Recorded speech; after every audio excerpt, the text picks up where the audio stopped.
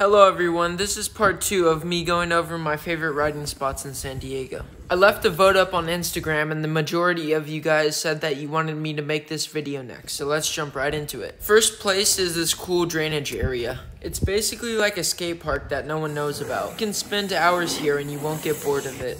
It's also perfect for mountain bikes and to pump around.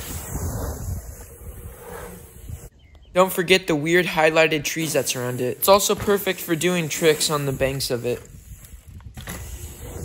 When you enter the bank, it has this cool hip that you can hit right or left. It's perfect for beginners if you're learning how to whip because you can go high or low on it. It doesn't look like it has a lot of lines, but I'm always finding new ones to do. It also has a massive flyout. With the big hill that enters the bowl, you can send this thing really far. Also, if you go more into the tree area, then you can find some pretty fun free ride lines. There's also some other stuff to find, like this cool little right hip I found. On to the next place. I don't really know what you call these things, but they're really fun to ride. You can do all sorts of things, like ride up on them, which is very scary. Or if you want to practice dropping off of something, this is where you want to go. If you're a beginner mountain biker, then I recommend coming to this place. You can learn many things, like getting up on your first wall ride. Perfect angle where you lift your front wheel and you can easily get up onto it. Also, right next to it is this cool little bank. It has a really big run up so you can jump it as far as you want to.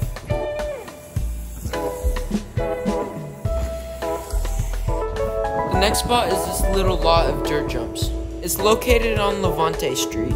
Also, I'm not going to have many clips of me riding here because it's going to be in a future video, but I'll just show you around the place. There's a pretty worn down pump track on the side, but it's really fun to gap the rollers. It's mostly made for kids, but it has one medium-sized gap there. But in places like this, it's pretty common for kids to make jumps a lot smaller. All in all, Levante isn't very good, but it's a fun place to stop by. Smaller jumps like this also give you the opportunity to get creative and find new lines.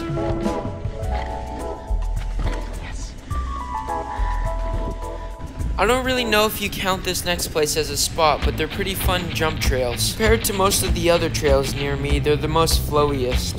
This is my recommendation if you're looking for jumps and berms, because it has a lot of them. Also, it's the only trail system that I know where the climb up isn't all rocky and steep. There's not many trails around where I feel like the climb up is worth going down, but these trails, in my opinion, are definitely worth the climb up.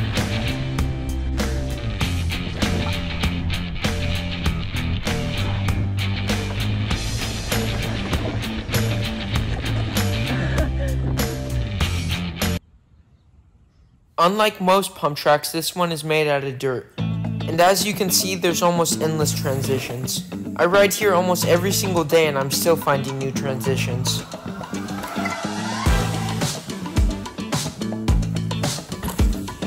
In my opinion, it's pretty advanced for any other pump track. But once you get everything down, it's really fun.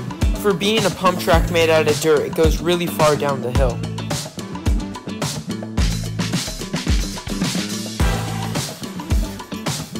And then when you get towards the end, you have this little slalom track that takes you down the hill even further. It's honestly so fun, and I plan to build one day.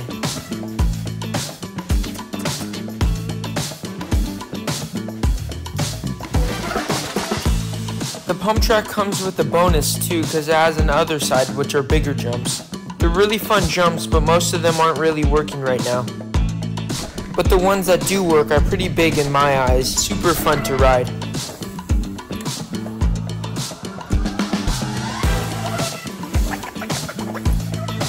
Also, if you're looking to advance to medium-sized jumps, this is your place to go.